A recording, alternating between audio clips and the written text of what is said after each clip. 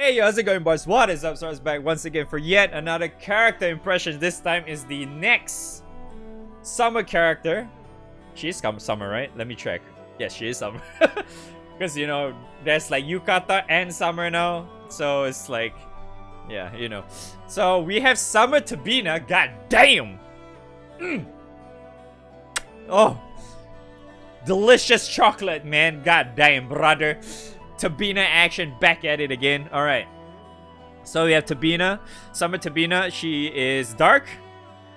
Wow, she is dark, yeah. She has 1245 HP. She has 9775 attack. She has attack stout character.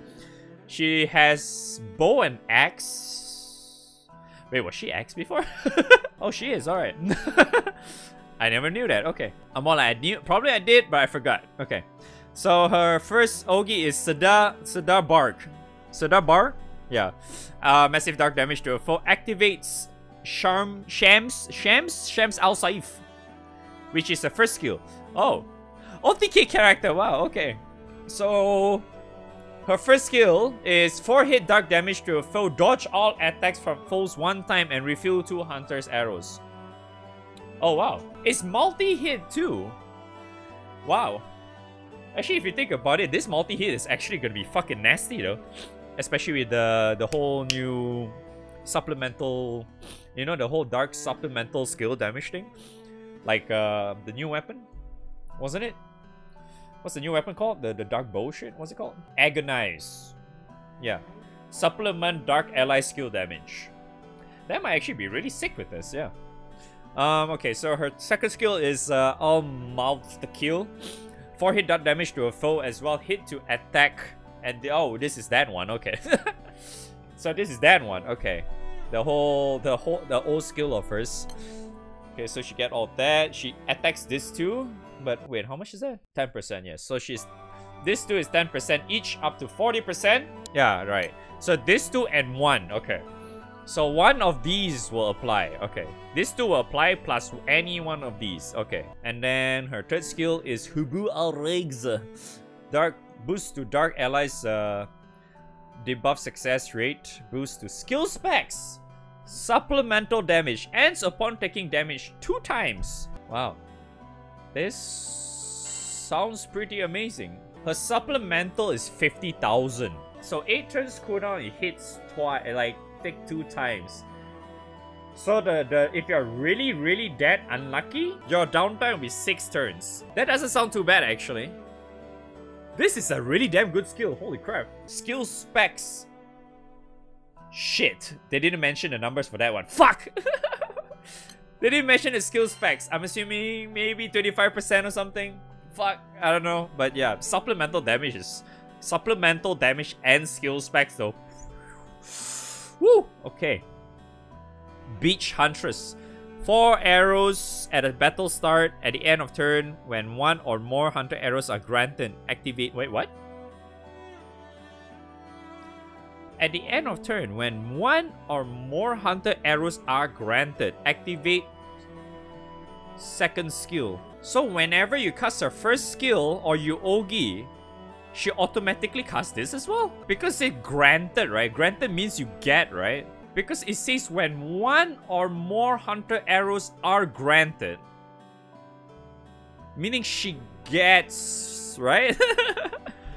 When she, at the current turn, whenever she gets any, like 1 or more arrows in that turn, she will auto-activate her second skill. But let's see, I mean, that sounds good. Okay? That sounds pretty good. But at the same time, you are also consuming the arrow. Spice of Love. Boost to dodge rate based on attacking foe's number of debuffs. Upon dodging, 4 hit dark damage to random foes. 10% boost to all allies charge bars. That's not bad. Did they say how much is a dodge? Fuck. They didn't say it as well. Damn, it's not complete. I was hoping it would be complete by now. Alright, let me see this. Jesus fuck. What the fuck is the attack? Holy shit, what is this? What?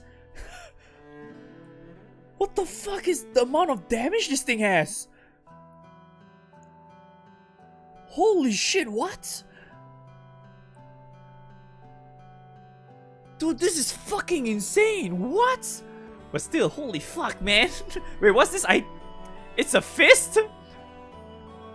How is that a fist? Yeah. It's that one question that you'll never get answers from. Dude, if you actually have one of this already, right? In like your because already we are using Highlander for Luca shit, right? If you already have one of this alone is already gonna help you so much anyway. Because if you think about it, weapons like these, right? Weapons like these benefits you a lot, especially if you're planning to full auto in like Primal or whatever shit. This thing is fucking nuts. The amount of damage you get out of these, plus you have small enmity as well, by the way. You have big and medium. This is almost as crazy as like Rosetta's weapon or like the likes of AK or something. It's crazy. Wait, before that though. wait. Before I move on, I need to look at her EMP. So she has 1 skill cap, 3 crits. Wow.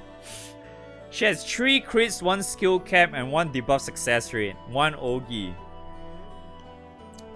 Wow, that's actually pretty neat though. 3 crits? Damn, that's a lot of damage.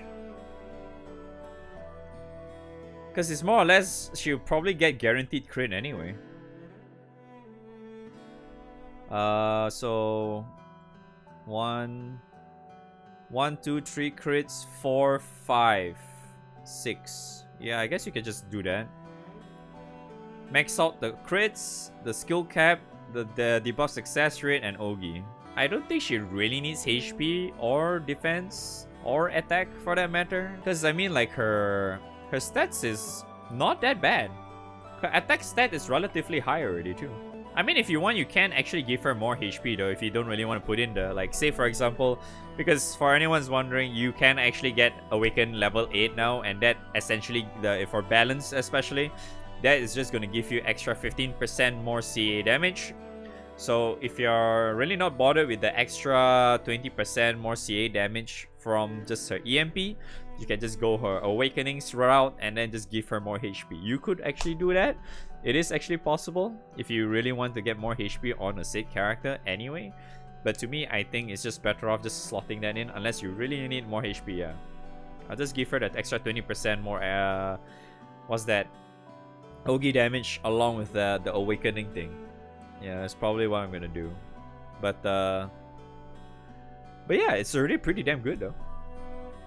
EMP is relatively decent as well.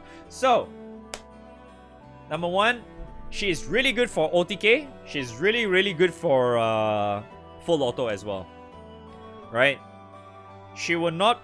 This is the TLDR. She is not good for Luca. Because she's only usually in 3 different scenarios, right? Full auto, Luca, and OTK. She's good in both. She's not good in Luca's strat. But you could also use her for like hard shit too if you want. To just deal more damage, I suppose. But at the same time, it's like, she nukes a lot though. You have to remember, she will nuke a lot because of this thing, whenever you use it, and then this thing. She will have a lot of nukes. So if you have like your grid, just mostly focus on extra damage cap, supplemental, skill cap, excuse me, any one of those, I think you're easily just gonna good stuff. She's just gonna do all that sick ass damage for you. Yeah, there's definitely no doubt about that. This one goes up to 80,000 per hit. This is without any cap. 80,000 per hit is a lot though. This is without cap. 80,000 is pretty fucking high. Same goes for this. This is 80,000 as well. This one is 60,000. Wow. Actually, this is really high. 80,000. So, 4 times is... yeah, 320,000. So 320,000... because this is 4 hits. If you have any form of supplemental or any form of extra cap, this applies on each individual hits. So imagine if you go up to like really high, if you're just really focused on skill cap, imagine it goes up to 200k plus per hit. That's easily non-stop 1 million, 1 million, 1 million, 1 million, 1 million, 1 million. Because this applies, right? You're doing this on Ogi, you're doing this on this by manually pressing as well, because this is 5 turns, right? Yeah. So this is 5 turns, and then you're also doing it via her passive as well. So it's just mostly just non-stop, just nuke after nukes after nukes. That's why like this is really insane. Like if you have like yeah, the new weapons, you activate her S3. You have Belial summons, you have like all the extra summons, whatever, that increases your damage whatsoever. Yeah, you just constant, man. Oh yeah, I forgot. You are technically also doing another one via dodge. Because you have guaranteed dodge whenever you Ogi. Because he activates this. So she nukes like hard, man. Like just some smash. She's some smashing every time she Ogis or whatever. Really good. Really good OTK character. Very good. She does so much because she does 1, 2, 3, 4. 4 extra nukes on Ogi. Literally by Ogi. But yeah, you do a lot. Basically, in short, you just do a lot of fucking on nukes, okay? So, end of the day, full auto is fucking amazing. OTK is fucking amazing. She's really good in both of them. You see, even though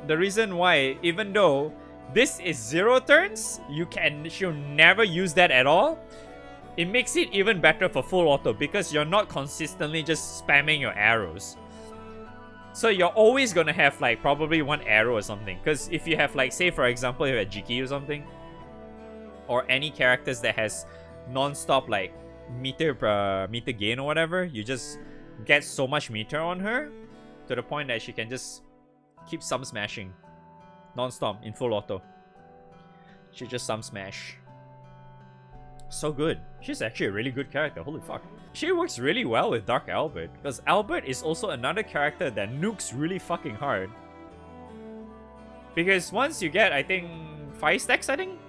Yeah, once Albert gets that 5 stacks of the Thunderstruck thing, my grid is like whatever, right? I'm not really fully focused on just skill cap or skill damage specs or whatever shit.